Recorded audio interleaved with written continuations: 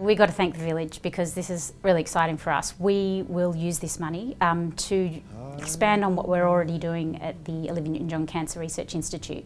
So we're taking samples that are generously donated from patients with cancer, and in our case specifically breast cancer. And we're looking to see why specific treatments stop working in those patients. And ideally, where we hope to see this go, is we can feed back to patients in real time why potentially a treatment might not be working.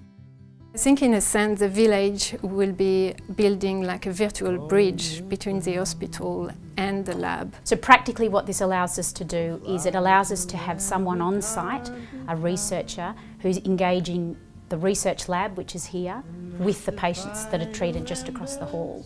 And that's something that's actually quite different because the majority of my time is spent looking after patients, the majority of the scientist's time is spent working on that tissue in the lab. And to be able to have someone to integrate those two stories is key to making this translational research work, which is what we're really passionate about doing.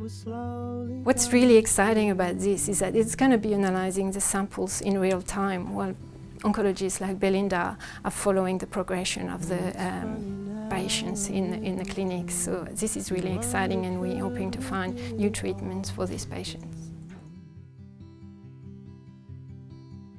I think the main difference is that we're really getting much better at understanding that having the patient involved in research at the time that we're doing research is probably the most important thing. And I would say the biggest difference between 10 years ago and now in my practice is 10 years ago I was asking patients to be part of research. Today patients are asking me to be part of research, and that's probably the biggest thing. At the moment, what we would be able to do, and especially with the support of Love Your Sister, is to be able to apply this cutting-edge technology to patient samples, because a lot of patients are willing to give the biopsies. And so in 10 years' time, maybe we will be able to take this knowledge from the lab to the hospital again and inform clinicians on what treatments should be performed on these patients. So it will be what we call personalised medicine, where we could give the right drug to the right patient.